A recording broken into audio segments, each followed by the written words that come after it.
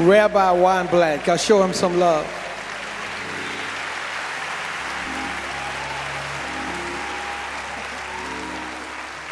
Thank you. Wow, what a blessing. What a blessing it is to be here today with all of you and to look out at this crowd. I want to tell you, we don't get this on every week in my place. But I want to tell you a story. I want to tell you that I still recall the time many years ago when I told my children, now all of them are grown with children of their own, about one of the Jewish holidays. It could have been the holiday of Passover. It could have been the holiday we call Hanukkah or Purim or some other holiday. And I explained to them, I was telling them what the holiday was about, and that there were those who wanted to try and kill the Jewish people, but that fortunately they didn't succeed. Fortunately, they didn't succeed. And then one of them asked me a simple question.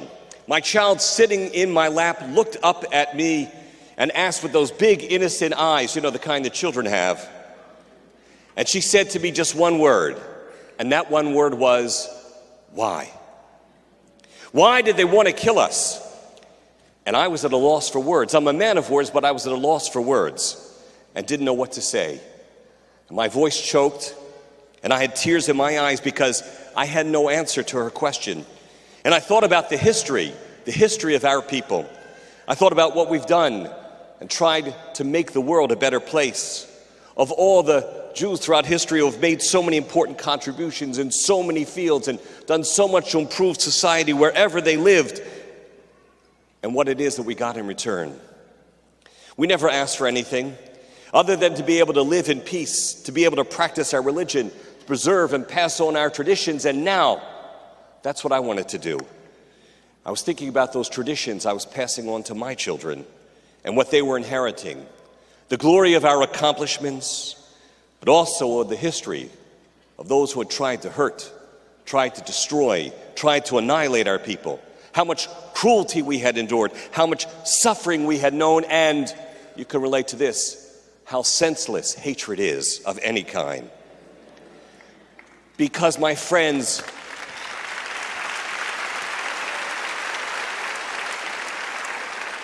just as there is no justification, no reason can ever be given to justify racism or bigotry or prejudice. There's no way to explain why anti-Semitism exists. And while I wasn't able to explain to them why this was our fate and our destiny, I want you to know it's precisely because of that experience, because of what happened, that I stand here today. It's because of that experience that I know what it's like to be an outsider. It's because of that experience and that history of persecution that I identify with the persecuted. I identify with those who are singled out and those who are discriminated against and those who are called different. And that's why Jews have been in the vanguard of the effort to ensure that all people deserve to be treated equally, because we know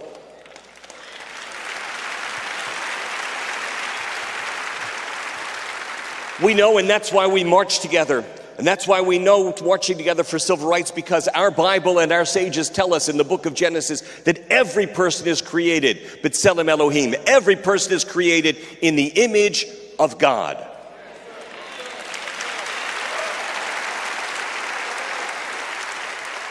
And that's why our sages tell us that whoever saves a single life saves an entire world. Or to put it in terms we can understand today, it teaches us that lives matter, that all lives matter.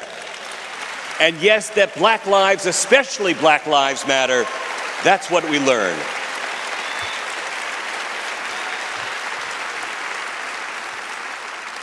Now I want you to know I'm here today on a Jewish holiday, the holiday of Tisha B'Av, and we sat on the floor in our synagogue last night, in our chapel, and we mourned the tragedies that have befallen us, because 2,000 years ago, the temple was destroyed in Jerusalem. And for those 2,000 years, we lived in exile, longing to be able to return to the land of Israel. We mourned and we were sorry, and we mourned that loss, but we celebrate the resurrection.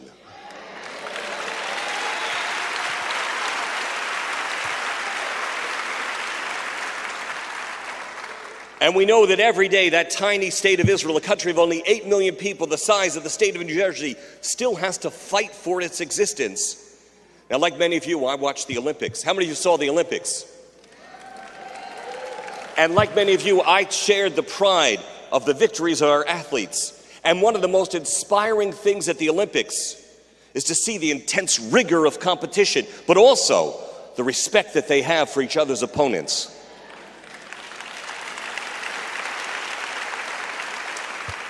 Well, I want you to know, when the Israeli judo player Ori Sassoon defeated Islam El-Shababi from Egypt, in violation of the rules of conduct and all rules of the sport, the Egyptian refused to shake the extended hand of the Israeli. And that's a country with which Israel has a peace treaty. And then there was Joud Fahmy of Saudi Arabia, who preferred to forfeit her judo match and give up her dream of competing in the Olympics because on the next round she might have to face an Israeli athlete. That's typical of the kind of treatment that Israelis get each and every day. But I want you to know, worst of all was the Lebanese team. Did you hear about this?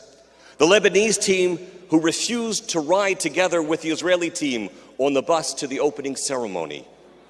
The Lebanese team actually blocked the Israeli team from getting on the bus and said they wouldn't ride with them if they were on the bus. So I want you to know, and I'm here to tell you, that we Jews know what it's like and what it means to be denied a seat on the bus.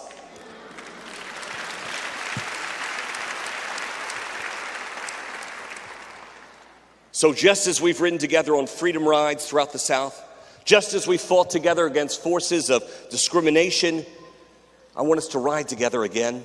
I want us, and that's why I'm here with Pastor Jenkins, I want us to stand up together against bigotry, against intolerance, against prejudice, against racism, in all forms.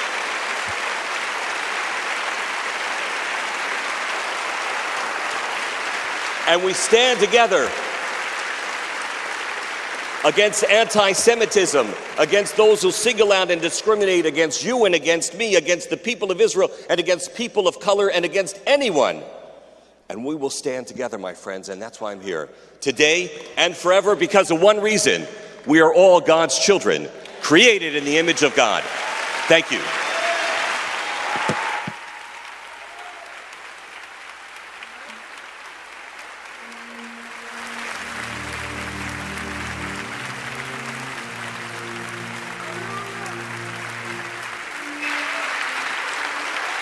We'll thank Rabbi for that sermon. Come on, give the Lord a shout right there.